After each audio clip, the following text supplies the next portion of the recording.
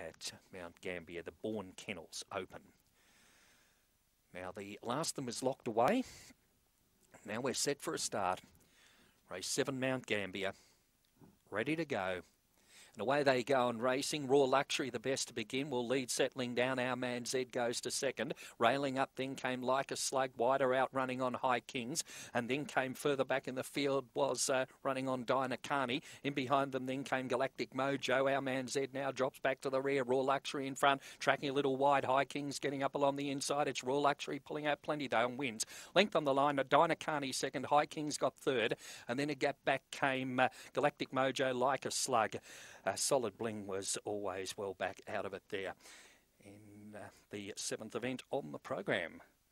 Stand by for placings. Number 2, Raw Luxury will defeat the favourite here, Dinah Carney.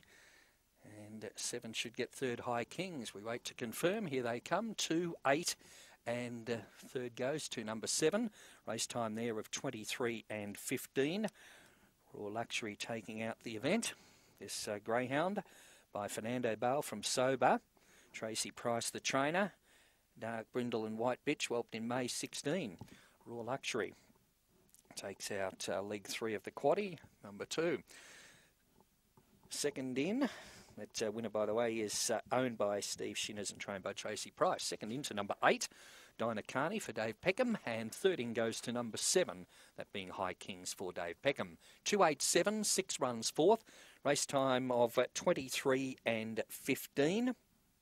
Carved out by the winner there, number 2, Raw Luxury, taking out the 7th event on the card. Dinah Carney got back, ran on strongly at the end, but Raw Luxury too strong. Scoring by a length and a quarter between second and third, 1 by 1 1/4. And there is the all clear right to pay on race 7. All clear 2, 8, 7 and 6. Raw Luxury takes out the 7th event on the card for trainer Tracy Price. So that gives Tracy a double, having scored in race 3 with Compton Peggy. On to race number 8 on the card now, and this is the Trackside Meets Open Stake.